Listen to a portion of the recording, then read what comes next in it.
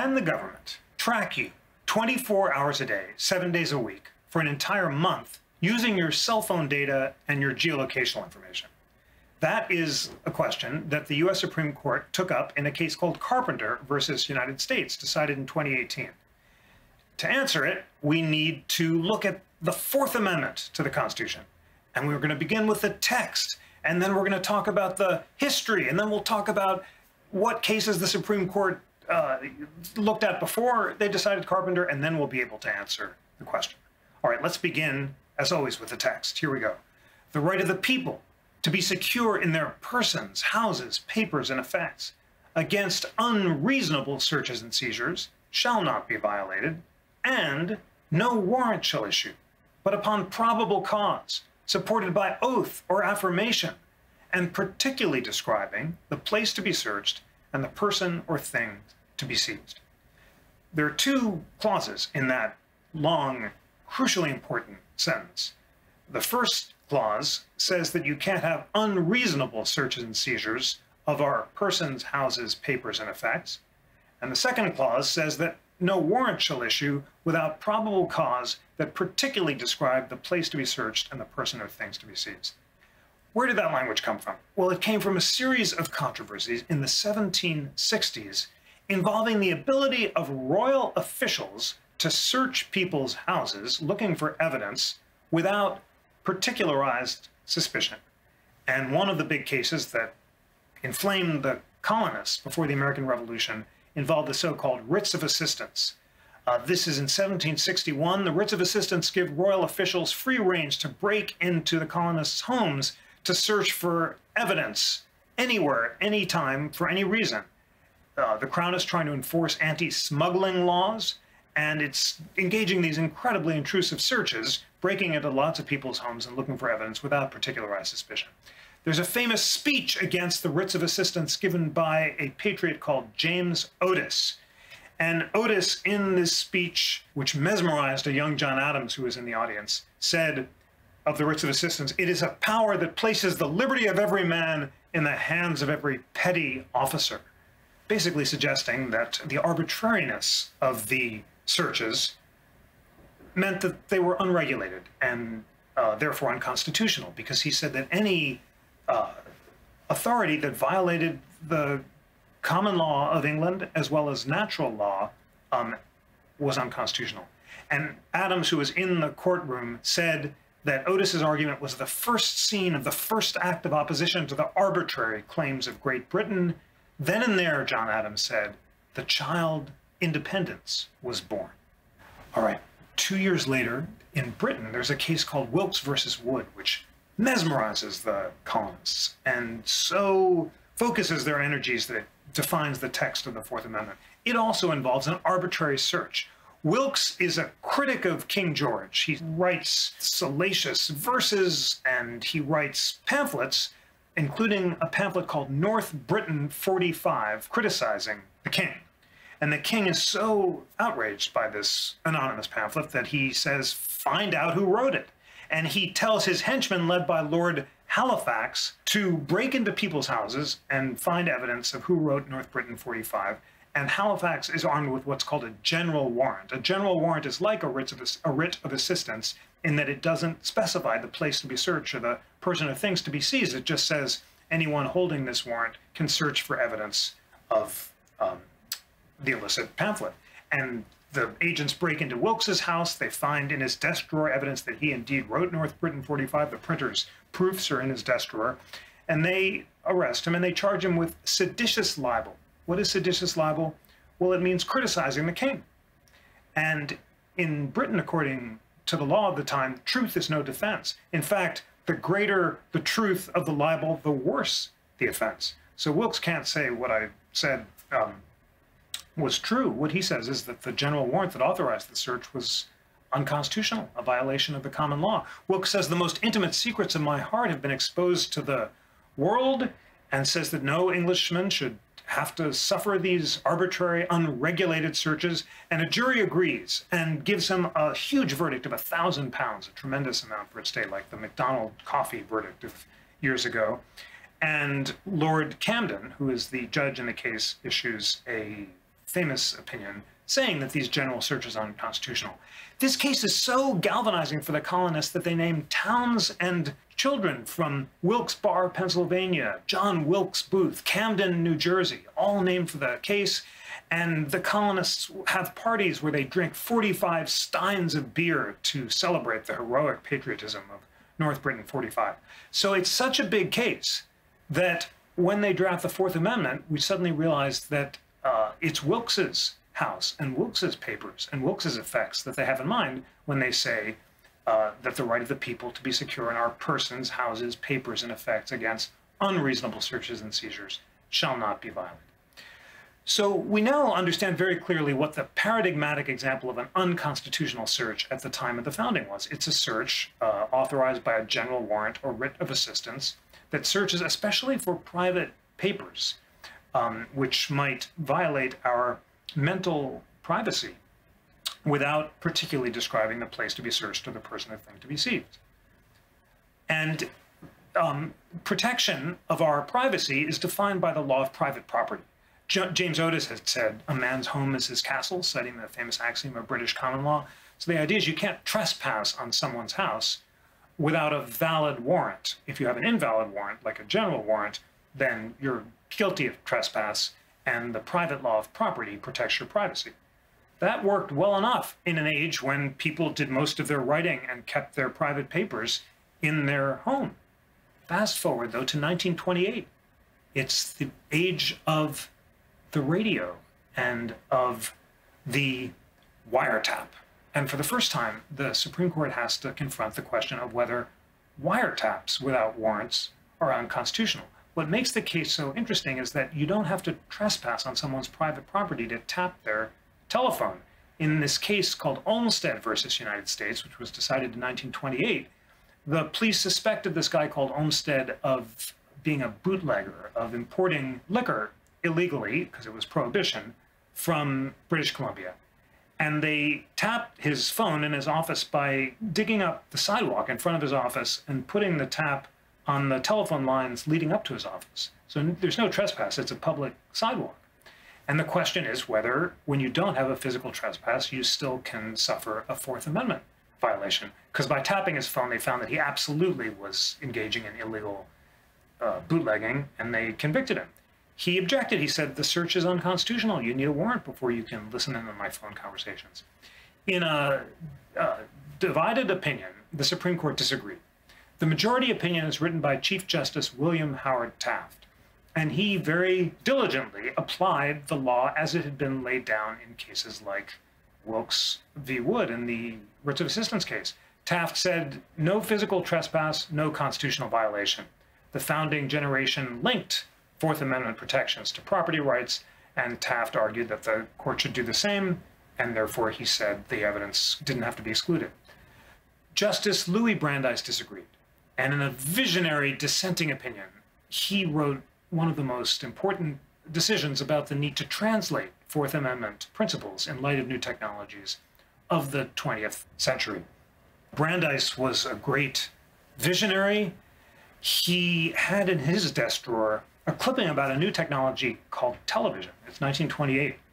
But he misunderstood the technology. He thought it was a two-way camera. And his law clerk, Henry Friendly, said, you can't just look into a television camera and see someone on the other side of the screen. Today, of course, you can. You may be watching me on Zoom or Skype, and we've now experienced what Brandeis anticipated. But in this amazing language, Brandeis anticipates not only Skype and Zoom and webcams, but also fMRI technology, which can read our brainwaves and invade our mental privacy. These are Brandeis's words. He says the progress of science and espionage is not likely to stop with wiretapping. Ways may someday be developed by which the government, without physically intruding into the home, may enact secret records and introduce them into court. He said at the time of the framing, a far smaller intrusion, the general warrants that sparked the American Revolution, were unconstitutional. Can it be, Brandeis asked, that the Constitution doesn't afford privacy against similar invasions in light of new technology? And Brandeis insisted on the importance of constitutional translation. He said, in the application of a constitution, our contemplation cannot be only of what has been, but of what may be. And then he looks to the future. He says, the progress of science in furnishing the government with means of espionage is not likely to stop with wiretapping. And he actually quotes the writs of assistance case and quotes James Otis on how the liberty of every man shouldn't be placed in the hands of a petty officer. And then he quotes Lord Camden in the Wilkes case and says, to Lord Camden, a far slighter intrusion seemed subversive of all the comforts of society. Can it be, Brandeis asked, that the Constitution affords no protection against such invasions of individual security? It's a remarkable insistence that rather than just focusing on the means by which the framers protected our mental privacy, namely trespass laws, we look at the end itself, which is the protection of mental privacy. And Brandeis says that we have to interpret the Constitution so it protects the same amount of privacy in the age of wiretapping as it did in the age of the horse and buggy and the general warrants. All right, that was 1928. Now we're going to fast forward to 1967. And our case here is called Katz versus United States. And it involved another technology that was cutting edge at the time, but is now archaic, and that was a phone booth. I'm sure that you've never seen a phone booth, but when I was growing up, they were in the street everywhere. And when you wanted to make a phone call, you didn't have a cell phone, you'd walk into this big old booth, and you'd open a glass door and close the glass door behind you and put I actually remember a dime, I think, in the phone, and you'd make your phone call. So once again, there's a guy who's suspected of using the telephone to do something illegal, and that is gambling. And this suspected gambler called Katz has his phone conversation on this public phone booth intercepted by a wiretap that's placed on the phone booth. And they find out that he, like Olmsted, is absolutely guilty of violating the law, and they indict and prosecute him. He says, this evidence should be excluded. You have to get a warrant before you can listen to my phone conversations. The government said, no, we don't. This is it wasn't his private property. It's just a public phone booth. And he has assumed the risk that when he made a phone call in public that we might be wiretapped, in the same way that Olmsted assumed the risk that someone might be digging up the sidewalk in front of his house.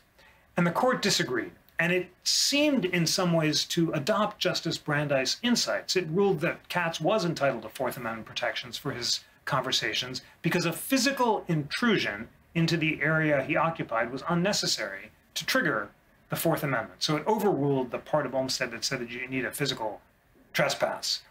A public phone booth is a public space rather than private property, but individuals have a strong expectation that their conversations won't be overheard because, as the court said in its majority opinion, the Fourth Amendment protects people, not places. So that's a big advance to emphasize the protection of our persons, houses, papers, and effects, not just the place where it takes place, like our houses. There's a very influential concurring opinion in the Katz case written by Justice John Marshall Harlan II. You may have heard of his famous grandfather, John Marshall Harlan I, who wrote path-breaking dissenting opinions in Plessy versus Ferguson. But this is John Marshall Harlan II, and his test for whether there's an invasion of privacy that doesn't involve a physical trespass has two parts. First, did the individual have a subjective expectation of privacy? And second, was the expectation of privacy one that society would recognize as reasonable? In this case, he said Katz did have a subjective expectation of privacy. He showed he did by closing the glass phone door behind him. And that suggested that he thought his conversation wouldn't be overheard, it would be private. And that was a reasonable expectation, Harlan said, because in 1967, people expected that their phone conversations in phone booths would be private. So Katz wins. But Harlan's test, for all of its virtues, has a circularity in it, which would prove less than effective in protecting privacy as technology became more subversive. Basically, our subjective expectations of privacy are dependent on the invasions of privacy that we experience. And as technology became more intrusive, our expectations go down along with the constitutional protections. If the government were to go on YouTube tomorrow and say, citizens, expect that we may be tracking you 24/7 on Facebook, or Google all the time, our expectations would go down, but why should our constitutional protections also go down? So there was an instability to the CATS test, which made it tested by new technology. Things got even more tenuous with a doctrine called the third-party doctrine. And this is really important in the age of new technology. The third-party doctrine comes from cases called United States versus Miller, decided in 1976, and Smith versus Maryland in 1979. And the basic idea is that when I turn over information to a third party, like my bank records turned over to the bank, or my telephone records turned over to the telephone company, then I lose all expectation of privacy in it. I have to assume the risk that the bank or the telephone company may turn over the records or the phone numbers to the government. And therefore, the court said in Miller and Smith v. Maryland, according to the third-party doctrine, it's not a search for Fourth Amendment purposes when the government searches third-party databases that people have voluntarily given information to, and the government doesn't generally need a warrant before getting access to that information. Well, you can see right now how incredibly vulnerable the third-party doctrine makes us in the age of the web and the cloud. Now that we store all of our private data not in locked desk drawers like the age of John Wilkes, but on the cloud, on Google Drive or iCloud or whatever you use, if we took the third-party doctrine literally, then anything that I stored on the cloud is information in which I have no expectation of privacy, and therefore my private diaries, my letters, my intimate musings would all be up for grabs.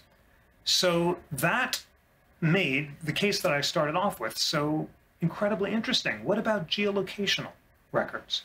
When we walk around with our cell phones, we're emitting geolocational information all the time to cell phone towers, and that information is stored on third-party servers that are controlled by my cell phone company, whatever it is, Verizon or Comcast or whatever I use.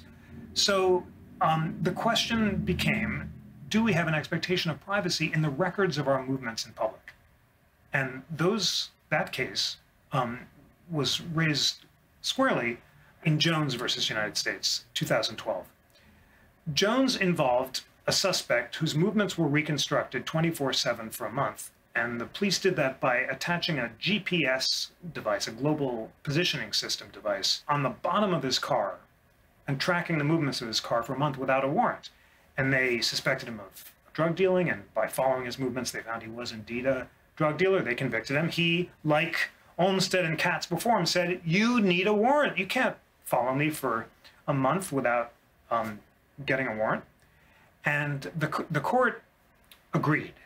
And in a really important opinion in the Jones case, Justice Antonin Scalia wrote for 5 justices that there was a physical trespass on Jones's property. The police had to walk onto his driveway and then physically affix the GPS device on the bottom of his car. They both trespassed on his driveway and seized the car when they put the GPS device on it. And Justice Scalia said that any physical trespass or search whose intent is to collect information about us triggers the Fourth Amendment. Justice Samuel Alito offered a different rationale for reaching the same conclusion. Justice Alito thought that it was better to ask whether putting the GPS device violated Jones's expectations of privacy. And Alito said that following our movements 24/7 can reveal so much information about us, the friends we visit, the protest rallies we attend, the bars we go to, that we do have an expectation of privacy in the whole of our movements. There was a third opinion that was very important by Justice Sonia Sotomayor, and she said that she agreed that Jones had a subjective expectation of privacy in his movements, but she said, you know, at some point we're really going to have to reconsider this whole third-party doctrine, because if it were possible to seize Jones's cell phone records without the physical trespass on his driveway and the seizure of his car, then he'd have no expectation of privacy. Therefore, let's rethink this.